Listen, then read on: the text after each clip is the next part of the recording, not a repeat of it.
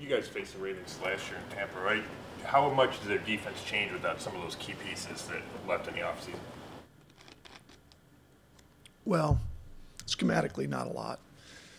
You know, Coach Martindale's still there and does a great job, so that hasn't changed. But obviously, without Suggs, Zadarius Smith, and Mosley, it's changed. Some other guys they got McPhee back, so he's a guy you've got to keep an eye on. He's twitchy, can do some things off the edge. So, to me, they're the same. They lost Weddle, but they brought in Earl Thomas. So, they've got really good personnel and do a really good job schematically. So, maybe a little bit, but not enough to really talk enough about.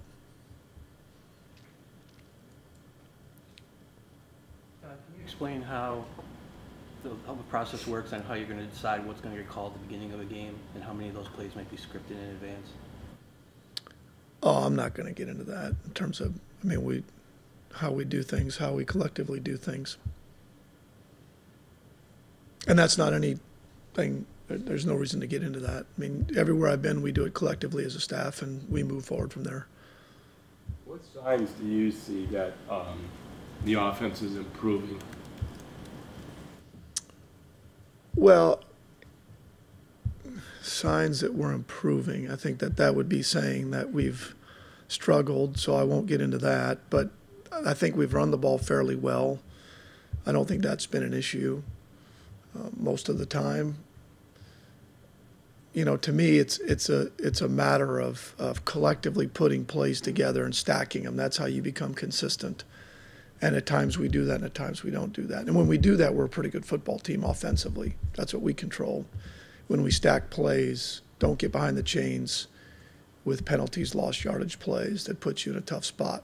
So I think that's probably the number one thing you've got to do to be more consistent. Well, are you saying the offense isn't struggling? You had, I think, 5 offensive touchdowns in 3 games.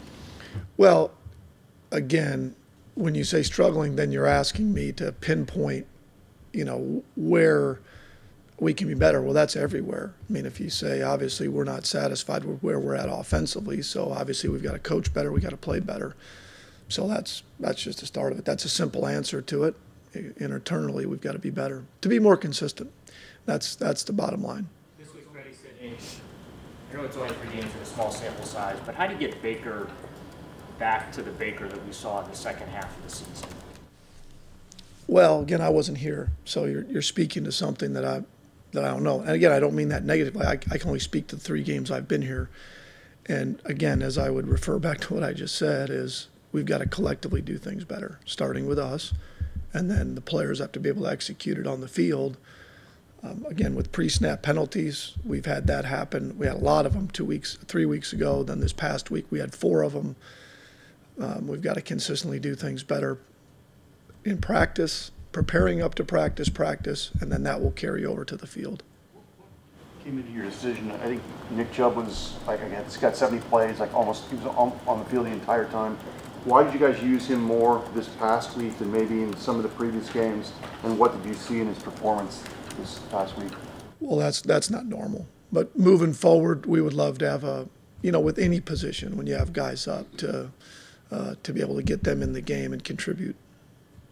Freddie said this week, Baker said it, I think Odell said it yesterday, you guys are close to sustaining those drives more often.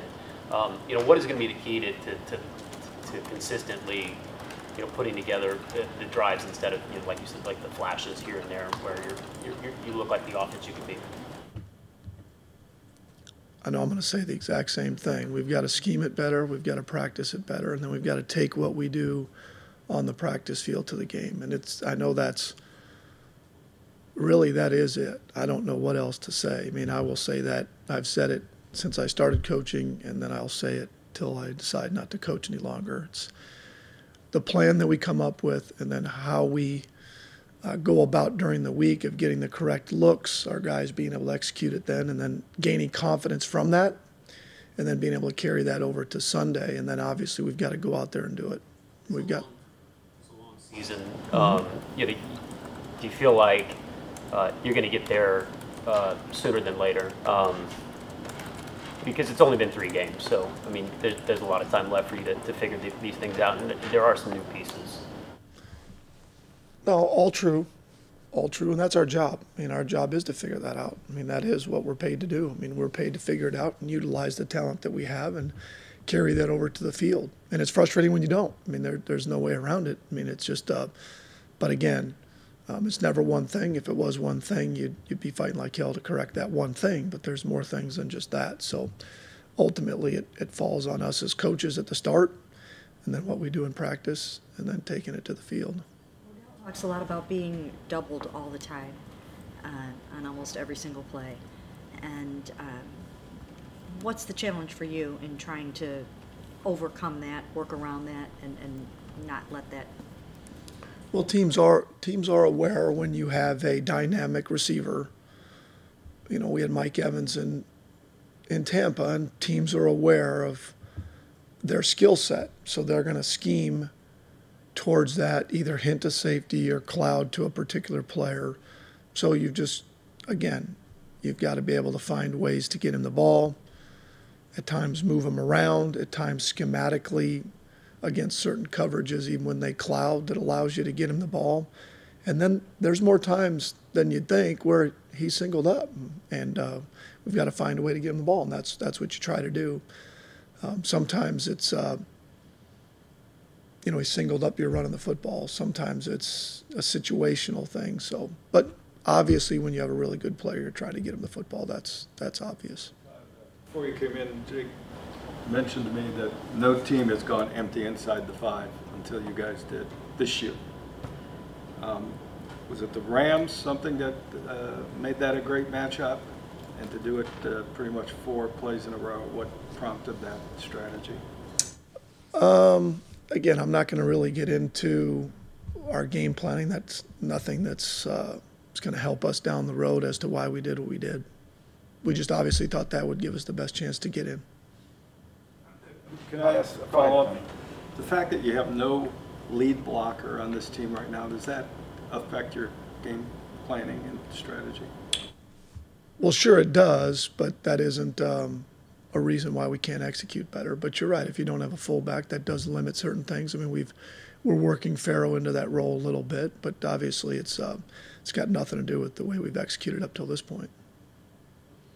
When you mentioned carrying it over from the practice field to the games, so does that mean things are looking smooth, going smoothly out there in practice? No, that's not really what I said, but there is something to that. I mean, but sometimes it goes smoothly in practice and it doesn't end up in the game because you're not going against the best in the world, if that makes sense. So sometimes what looks good in practice doesn't end up carrying over to the game. A play call that you have dialed up and then all of a sudden you jump off sides and you go to a different call and you don't get back to that. There's a lot of things that go in it, or something that doesn't look as well, that we just didn't do as well in practice. You can only have so many reps. And down the road is you're really good at what you do over and over and over again. That's true in everything. And we just have to continue to do certain things over and over and build an identity of who we are. Improvisation is part of Baker's game. How have you seen him kind of balance when he should be leaving the pocket as opposed to sticking in and trying to make the throws? Have you seen him get out of there too early sometimes? Well, again, it's hard to speak for him in terms of what he sees, in terms of what's in front of him. And I don't mean seeing in terms of protection-wise, just what he sees, or is there leakage, is there a route that, ends up not in a particular position. So, again, I think he's a guy that's been good in the pocket, but he's also a guy that's been elite when he does escape. So, again, a guy with that kind of ability and trying to make a play at times ends up escaping, and getting outside the pocket, trying to make a play. And again, there's a number of reasons it goes into that. If he takes off whenever he feels it's best, you're okay with him getting outside and trying to... Well, I don't know about that. You left that open-ended of, whenever he feels best is a little bit of a stretch, I would say. But again, he's the one that has to play the position. I'm not out there playing it. So again, are there times with every quarterback that we've ever been around where you'd like them to hang in the pocket long? Of course. There's times when they hang in the pocket and you go, God, I wish they could escape, for God's sakes. So it's not an easy answer. It's, there's times any quarterback you want him to be in the pocket longer, and there's times where you'd go, wow, it'd be great if he could escape and make some plays on the move. Your group of tight ends, his first game without David, really starting a game? They were fine. Again, Farrell's going to continue to improve. We got Ricky up a little bit, get him going.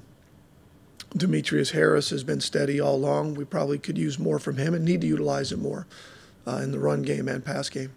What's the biggest law when you don't have David there? What is the biggest thing that those guys have to do to try to help minimize his loss?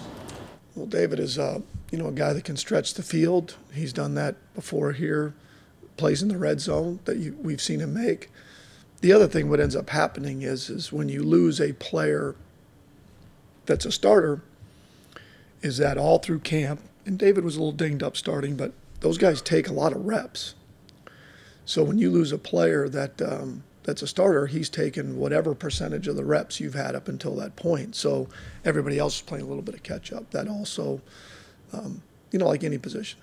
But the other guys we have talent. That's why they're in the NFL. We just got to, again, keep bringing them along and utilizing their skill set to the best of their ability.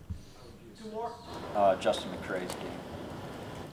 Oh, he's been fine. I mean, he's played for a guy that came in here, whatever it was, few weeks ago, he's played well. I mean, as well as you could be expected. That hasn't been with us and learning the system and battling.